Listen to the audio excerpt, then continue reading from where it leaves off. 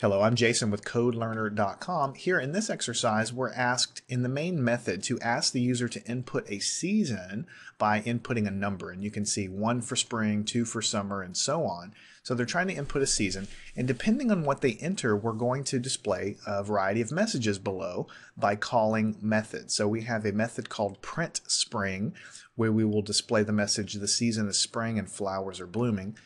If they end up picking summer, then we'll call this method called print summer, where we'll display this message, and so on for the other seasons. Now, this type of thing doesn't require any methods at all. We're just kind of crawling before we can walk, and we're showing that this kind of logical separation of the printing function can be done in methods. Rather than dumping everything into your main method, you compartmentalize everything. So before we look at the code, let's go ahead and run it to see how it functions. So let's go ahead and hit run here. Ask the user, please enter a season. Again, it's reminding them 1 for spring, 2 for summer, and so on. And when I hit the number 1 and then I submit that, then the message I get is the season is spring, which is what I intended, and flowers are blooming. So let me, and the program is now terminated. Let me go ahead and clear that and run it again. Now, if I hit the number 2 intending summer, it'll say the season is summer and it's getting hot. And I'll run it again. Of course, you can see the big picture here. With the number 3, the season is fall and leaves are falling. And then finally, number 4, the season is winter and it is snowing. Now, of course, this can all be done with just if statements and print statements, but we're trying to learn how to use methods here. So we want to create these subroutines. So the first thing we want to do, because we're going to take keyboard input, we want to import the Java util scanner that we've been using to pull keyboard input in. And then we have our program class, lesson 1, exercise 1. This is just like it is for everything we've done so far. And inside of that class, we have the main method, which is kind of where program execution starts. So the first thing we want to do is declare our scanner object so that we can actually read something from the keyboard.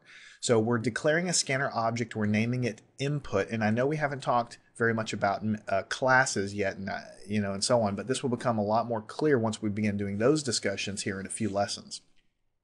But we've been doing this before, so here you have your scanner object called input, and then we have a number, a variable called number. We're initializing it to the number 1, but ultimately it will hold whatever the keyboard number has been pressed. Then we want to read the keyboard input. We say the number variable is equal to input.nextInt. Now this is what we've been doing to pull keyboard input using the scanner class that we have. So input is the scanner object we've created. The dot means let's go use a method of this class called nextInteger. So we're reading the next integer from the keyboard. So basically all up until this point, all we've basically done is print a statement on the screen saying enter a number, and then we're taking that number from the keyboard there and we're putting it into our variable here. Now, you can see here it says if number is equal to 1, then, and here's where we're calling our method, print spring. So print spring into the 2 parentheses with a semicolon tells Java that we're calling a method, otherwise known as a subroutine there. So we're going to call that method if the number 1 was pressed. If the number 2 was pressed, we're calling a method called print summer. If the number 3 was pressed, we're calling a method called print fall. And of course, the number 4 was pressed, we're calling something called print winter. Now we can name these methods anything we want. We choose to name them this because it's descriptive. So now what we've done here, here's the main method with the opening curly braces, and everything in here all the way up until this curly brace, you can see it's kind of highlighted. This is the main method.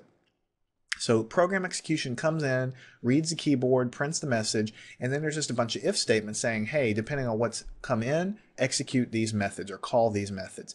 Now, outside of this curly brace, down below, I have defined my first external method, external to the main method. And here we have print spring.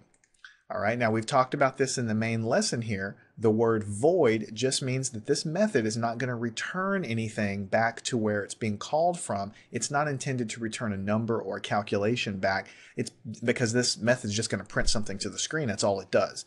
So you see this method has an opening curly and a closing curly, and inside of it there's a single statement that just tells it to print this single line to the screen. So when this is satisfied here, when they enter the number 1, we jump from this point down to this method, execute this statement, and then this method is over at the curly brace here, so we bounce back up here, and of course, since the number 1 was input, we'll just bounce over these, not do anything else. We'll get to the end of the main method here, and then we'll exit.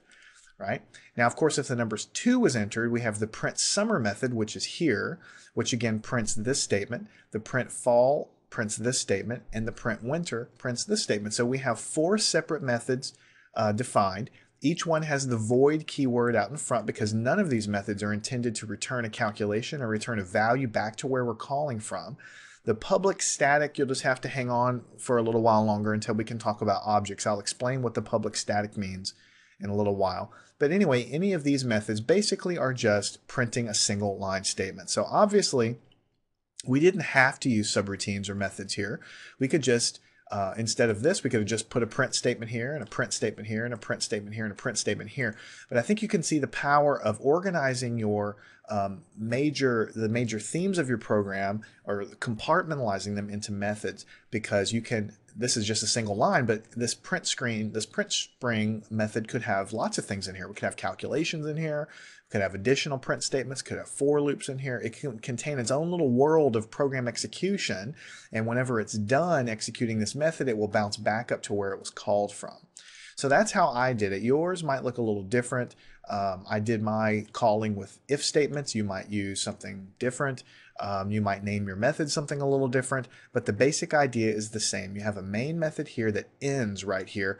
Your methods beyond that are external to main here. The closing curly brace at the very end is closing. Notice every Java program is a class definition. We're going to get to classes later. You just have to keep in mind, though, that every Java program is a class, and so that last curly brace goes with the class definition.